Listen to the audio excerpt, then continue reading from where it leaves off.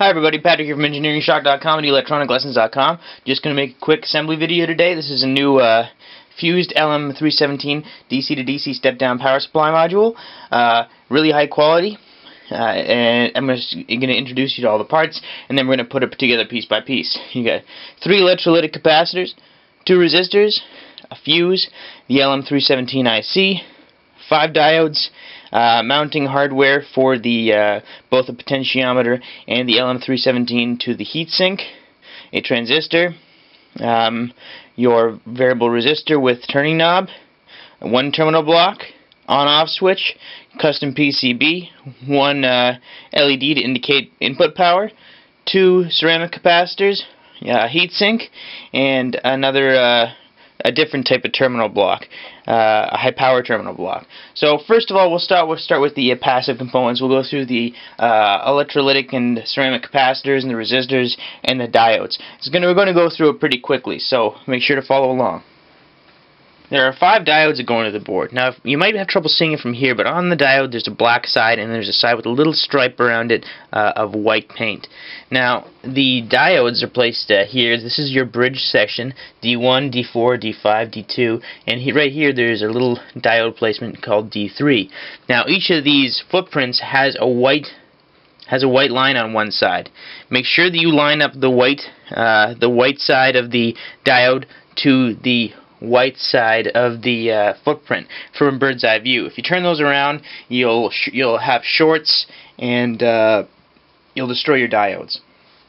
So in the case of D1, which is at the top here, make sure that the white stripe of the diode is facing right. In the case of D4, make sure that the white stripe is facing left. D5 facing left. D2 facing right.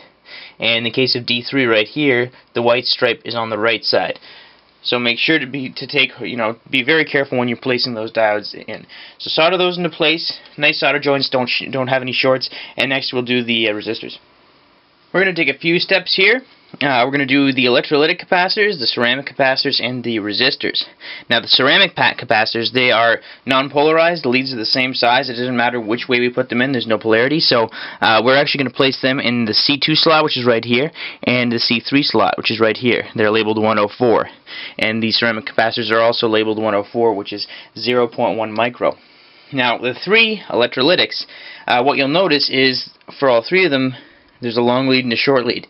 The long lead is your positive lead, the short lead is your negative lead. On the 3 footprints, C4 is 2,220 microfarad, and the negative side is the big white side, and the positive side has the little plus symbol in it. So make sure you place your long lead in the top and your short lead in the negative side. For the 470 microfarad, make sure that you place your negative in the left side and your long lead positive in the right pin, right above the plus sign. Same with C5, your 10 microfarad electrolytic capacitor. Negative in the bottom slot, positive in the top slot, longer lead in the top slot from this perspective with the plus sign beside it. So always remember plus sign, longer lead. White footprint, negative, shorter lead. And now the resistors. R3 is labeled 5.1K, but you'll be receiving a 4.65K. Place that in the R3 slot.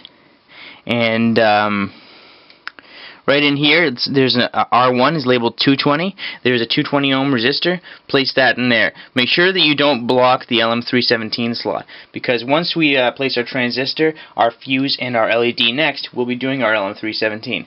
So we'll solder those into place. Be very careful not to have any shorts, and we'll go on from there. Now time for the fuse, the LED, and the transistor. Now the transistor, the 2N55501 is right here, placed in the Q1 slot. Now you'll notice that there is a curved side facing the capacitor and a flat side. The resistor has a curved side and a flat side. The flat side has the writing on it. Make sure that the flat side faces the flat side of the footprint, the front here, and that the curved side faces the capacitor from a bird's eye view. If you turn that around, your circuit's not going to function properly. Your LED is placed in the LED slot. Your longer lead, there's a longer lead and a shorter lead like the capacitor. The shorter lead is the negative. The longer lead faces the resistor in the back, and the shorter lead faces where the fuse is. The fuse is actually right here, right below the the LED, and it's labeled FU. Sorry, I always laugh at that. And the fuse is this little guy right here. Now, if you place your fuse in and you short the output, your fuse will burn, at which point your circuit will no longer function. It's a protector. And so, what you might want to do is just, it's up to you. You can add a wire there to short it, as opposed to putting the fuse in. Or if your fuse burns out, you can always take it out and put a piece of wire in or a replacement fuse. But this kit will not come with a replacement fuse. So, it's up to you. But the fuse is not polarized. It can go in either way. It's essentially just a conductor that will burn out if there's a short at the output. So, solder those into place, and then we will get to our LM317 and our heatsink. Now, before you put the LM317 into place, what you actually have to do is take your screw and fasten the LM317 firmly to the heatsink. Now, you'll notice that the heatsink has 2 pins, which are just fasteners, and the LM317 has 3 pins. Now, the LM317 goes in right here. There's 3 pins. And the heatsink holes are right here, so you just have to make sure that before you do anything, you fasten this together and try to put it in as one piece. If you put it in the LM317 and you solder it into place, you're never going to get that fastened properly to the heatsink. So as one piece right here with 5 holes, fiddle around and get it into the 5 holes for the heatsink and the LM317. Once it's firmly in place, solder all 5 leads.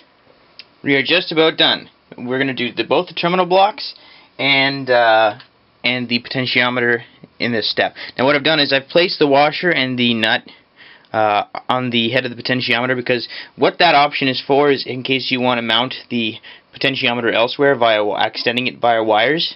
But just so that you save that hardware, I fastened the nut and the washer onto the variable resistor potentiometer. We'll put the knob on in a minute, but first of all, this is the input terminal block. Make sure that the terminals are facing outwards.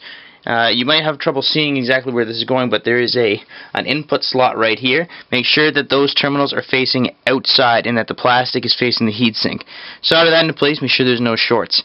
The variable resistor, the potentiometer, very straightforward. Make sure that it's facing outward. Good solid solder joints underneath. When you're done, turn the potentiometer all the way left and place the knob on with the white stripe facing about 6 o'clock.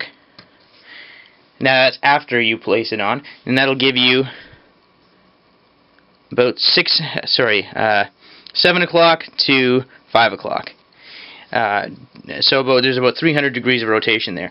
Lastly, the terminal block, make sure that you line up the mounting holes. There are no screws here, but make sure you line up the mounting holes and that the red is facing the bottom side from this perspective, and then solder it all into place. That'll be your output terminal block. And lastly, we'll put on the power switch. The power switch really only fits in one way, and really you can't mess it up. The stripe goes on top, the circle goes in the bottom. So fit that into place, make sure it's flush to the board, soldered in, and we'll test it. Alright, some notes before we start. Because we have a bridge rectifier here, we can use, as you said, you can't see the terminal block here very well, but you can use ground on the top pin or the bottom pin.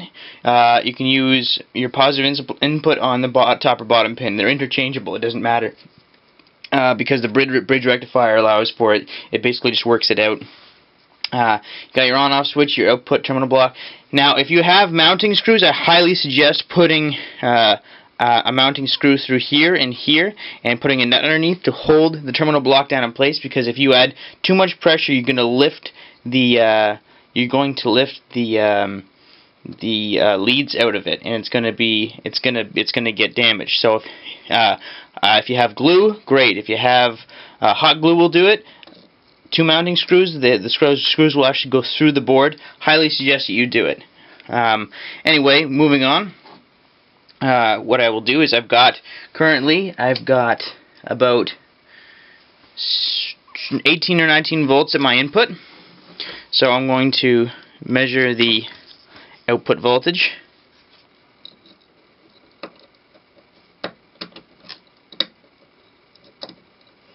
Which, as you can see, is at the lowest. So I've got turned all the way right, the potentiometer.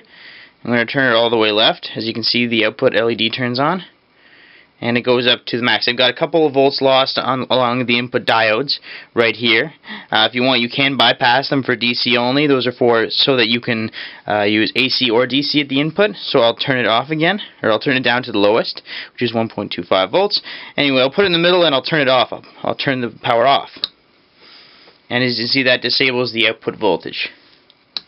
So if you have any questions, please don't hesitate to ask. It's really easy to put together, and it's a really nice kit. The only thing I want to mention again is the fact that you will damage the output terminal block if you do not mount it. Now, it does not come with screws. You'll have to come up with find your own screw and bolt, or just use hot glue. Hot glue will do just fine.